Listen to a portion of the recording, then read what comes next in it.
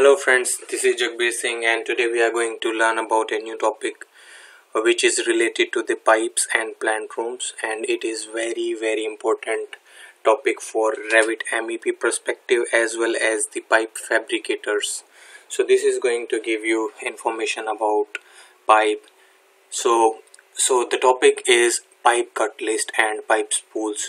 So if you are a pipe fabricator or a MEP engineer specifically like mechanical stream, then you must be aware about the pipe cut list. Pipe cut list is nothing but a list of all the pipe which are required to be installed, and information like their length, what is their category, what is their material, and what are the pipe accessories and fittings and their quantity, like how many number of the walls are required, how many numbers of band are required, what type of band are required, what is their material, exact information about their quantity and everything in a plant room. So the point is why we need to have a cut list, because whenever you are having to do a fabrication of a particular plant which is having enormous number of pipes, then you must be aware about the challenges related to its logistics. So for example, if I am having pipes of variable sizes, for example my pipe sizes in my plant room like this one are starting from 15 mm dia and raising to 300 mm dia or 200 mm dia. So I must have a track list or a track record of all the pipes. So whenever I have to give a tender of the pipe fabrication, then I can hand over all those spooling drawings or the pipe cut list to my fabricator if I'm subcontracting my work, or if I'm doing it in-house, then for my fabricator I have to provide a very detailed drawing. So later on in upcoming videos we will be doing like fabrication drawings for my for example this particular plant room. So please stay tuned for those upcoming videos, and I think you should subscribe and keep your notification on so that whenever I am posting those videos you will get notified. So let's understand this pipe cut list thing. So pipe cut list is kind of a bill of material or bill of quantities of a particular spool of pipe. If you want to understand what is pipe spool, I have created a view specifically for you from this plant room. So this is my chiller, and so this is one of my pipe which is of 200 dia, you can see here, and this is my chilled water return pipe, and you can see this pipe material and what is the diameter and all those information are listed here. So I have to when I need to get this pipe fabricated, so I need to tell what is this particular length, and then what coupling is there, then what is the small pipe as my drain coke is there, then what type of band I am using, and then what is this particular length. Because the main reason why we do the cut list is because whenever we have to make the fabrication, then all these pipes comes as a standard in the market. They doesn't come in a like infinite length as we required. So what we have to do, we have to purchase these pipes in a particular standardized length from the market, and then we need to like join or cut a certain length so that we can reach from the one equipment to the other. So this is my one spool. This entire run of my pipe is one spool. So you can see there is a pipe which is having very long length, but there is a pipe which is having very short length. So according to these lengths we need to calculate the total length of the pipe required, so that we can do we can tender out our pipe requirement. That means we can place our order according to the pipe length required. So this type of list can provide how many number of pipe I must need or must order in what particular diameter size. So this way this helps me out in tendering process also.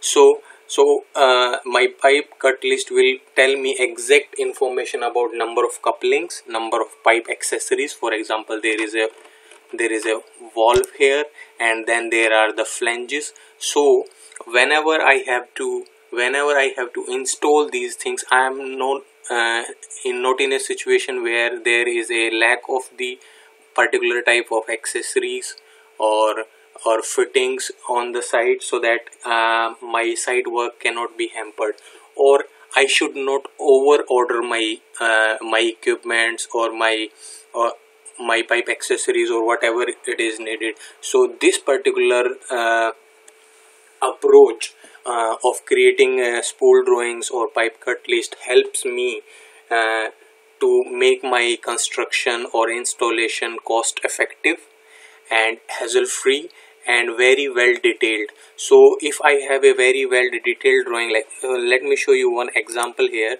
So this is kind of a spool, so it is giving what is the total length this way and what is the total height, so it is giving some sort of numbering, 11, 12, 12.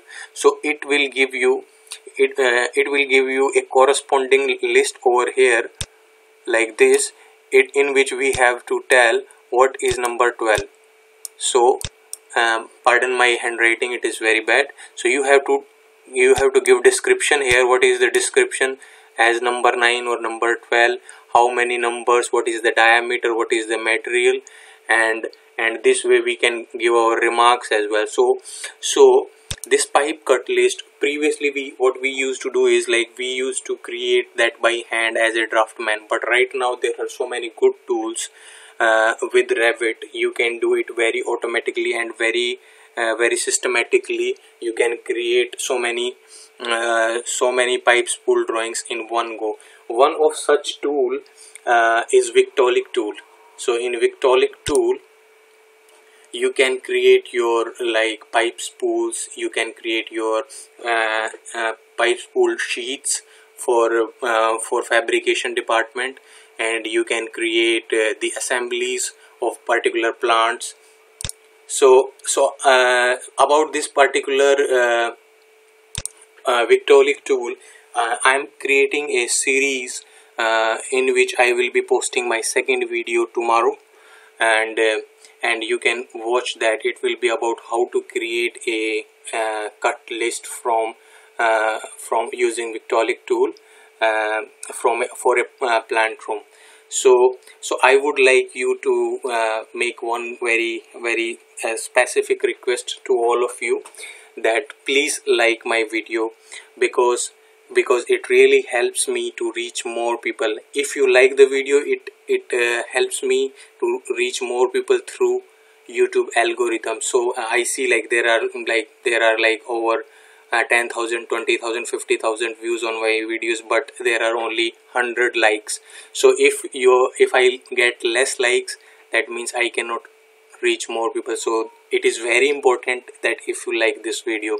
So I am creating a very detailed tutorial series on Revit MEP, Plantroom design, and my duct system and all those topics. So if you want me to make any particular video on any particular topic, then you can ask me into the comment section and I will try to make a video for that. So I will be creating videos on how to create Revit families, and so this is my Plantroom. So we will be creating spool drawings for this particular Plantroom and all the mechanical equipments. You can see this pump. This is my pump family of willow pumps, which I recently made a video on how to create this pump in Revit. So that video link I will give you in my in the description. You can watch that. So this was the pump which I created using using Revit family. So this is my information was there, but I created step-by-step tutorial for how to create this particular pump. So there are lots of videos on my channel, you can watch them, and you can leave your comments, and please make sure you subscribe to my channel. I will be posting more videos, to wait for the tomorrow's videos. So this is Jagbir Singh signing off. Thank you. Jai India, Jai Bharat.